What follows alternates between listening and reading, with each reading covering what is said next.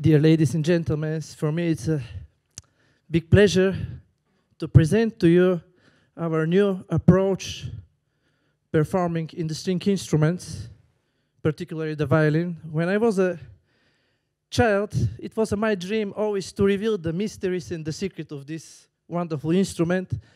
And the personality of Niccolò Paganini, the greatest virtuoso of all time, the Italian virtuoso, was always fascinating me.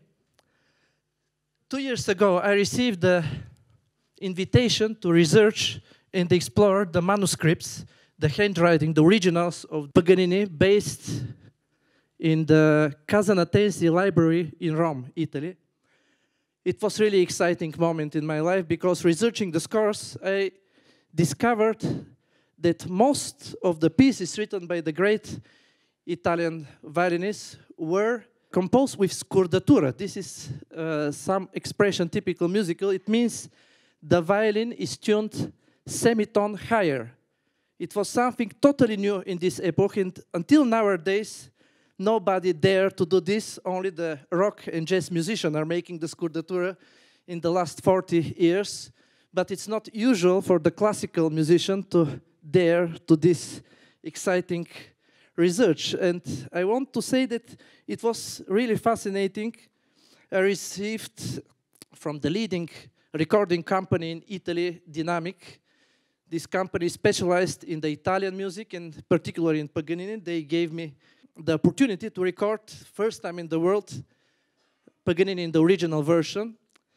And revealing this aspect, I was always thinking about the old ancient mysteries, because the string instruments were always regarded as a spiritual symbol of humanity, according to the Greek mysteries, especially the Pythagoreans, Pythagoras, the Greek philosopher.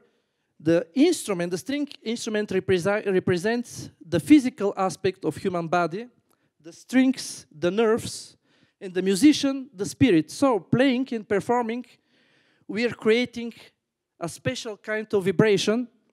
So one of the reasons, probably, that Paganini tuned his violin higher is just to put this tension and to express his message more strongly, more convinced to the audience.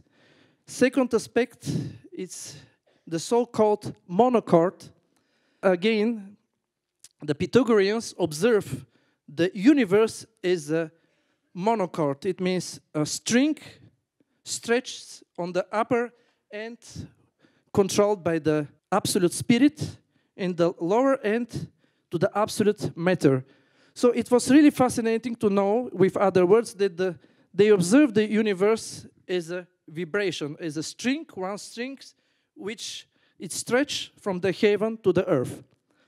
So I asked my friend to make arrangement to one piece, one of the most famous pieces of Paganini, Vasil Spasov.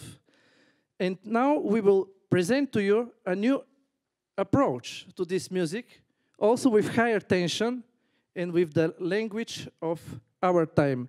So Paganini, Caprice number 24, in arrangement for violin and drum, solo guitar, and bass guitar. Thank you.